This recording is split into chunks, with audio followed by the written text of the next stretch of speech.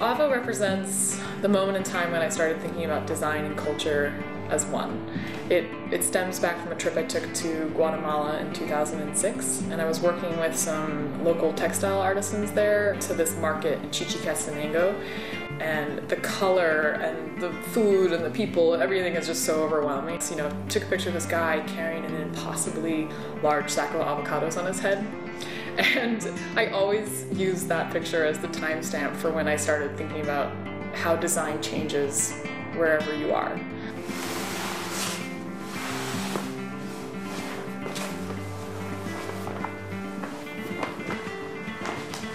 So they're big. All the leather I use is veg tan, which basically means it's been vegetable dyed, but there's no pigment added. And what's really cool about this leather is it actually will caramelize and change over time, both with sunlight or the oils in your hands, and to me it just gets better with age. So this one started out this color, as light as this. I sort of have three main techniques. I have sort of the bold geometric, where it's the bold patterning and I leave some of that natural leather color coming through, so it patinas and ages over time.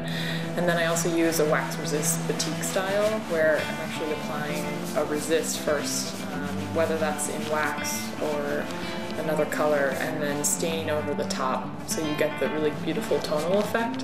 And then with the block prints, I'm actually hand carving my own blocks in-house and then stamping individual shapes onto leather in a repeating form. And to be honest, that's the fun part. A big impetus for starting my own company was to get my hands dirty again and wanting to paint and wanting to experiment and play, and that's what I get to do, which is awesome.